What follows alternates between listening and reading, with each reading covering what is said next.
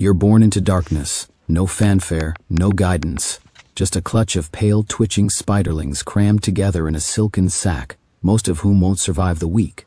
Some of them won't survive the hour. Because first lesson you learn as a black widow? Eat or be eaten. You scatter before your siblings can turn on you. No parent protects you. No one teaches you how to spin, hunt, or hide. You're born alone. You survive alone. You're small, almost invisible, a dot of life surrounded by danger. Ants, beetles, even other spiders see you as food. You keep low, hug the shadows, and spin your first crude web, not for beauty, for survival.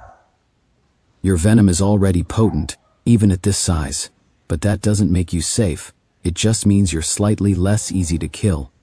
Congratulations, your venom can drop a cockroach in seconds, but you're still one wing flap away from becoming lunch for a bird with no appreciation for biochemical marvels. Weeks pass. You molt, again and again. Like a tiny horror-themed Russian nesting doll, you shed your exoskeleton as you grow. Each time, you emerge bigger, darker, more dangerous. Your skin hardens, your 8 legs stretch longer, and on your belly, a red hourglass appears, as if Mother Nature said, "Hey predators, here's your one and only warning label." But let's be honest, most predators don't read. Or care. A blue jay isn't about to pause mid-swoop to appreciate the evolutionary aesthetics of your abdomen. No, they just see something crunchy with legs. You learn to hang low beneath ledges, inside mailboxes, under eaves. You become the tenant no one invited but everyone fears. Your web, it's not the stuff of fairy tales. No Charlotte's inspirational messages here.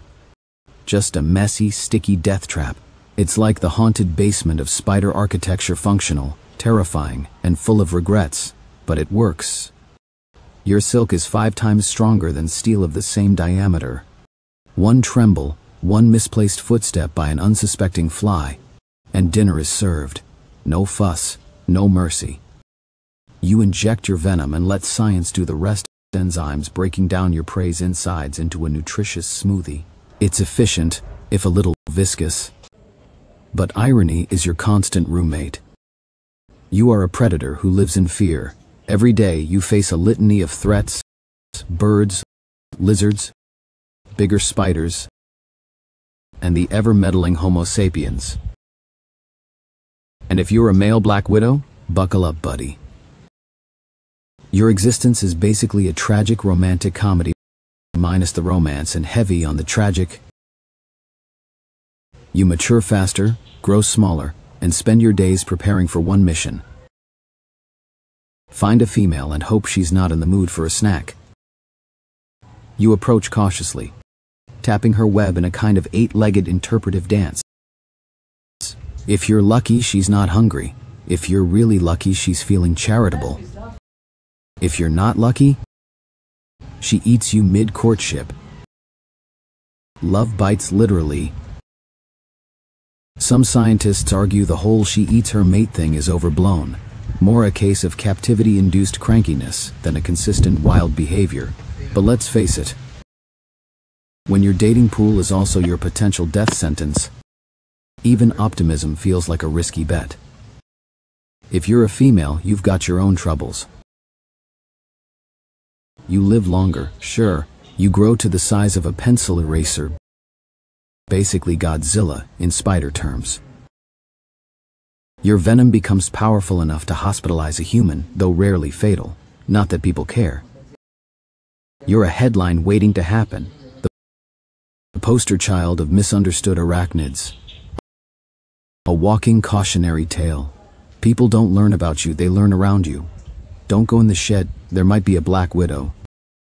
Boots, brooms, blowtorches.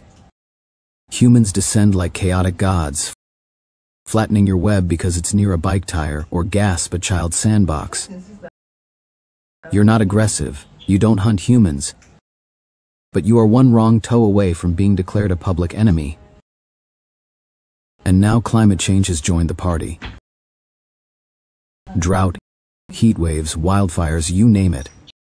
Habitat's got it. Your prey vanishes. Your web stretches across unfamiliar ground, often nearer to human dwellings. It's not strategy, it's desperation. And it doesn't win you any fans. So why does it suck to be born a black widow spider? Because you're feared more than you're understood. Because your strength is mistaken for malice. Because despite your silk, your venom, your evolutionary brilliance, you're still vulnerable, still hunted.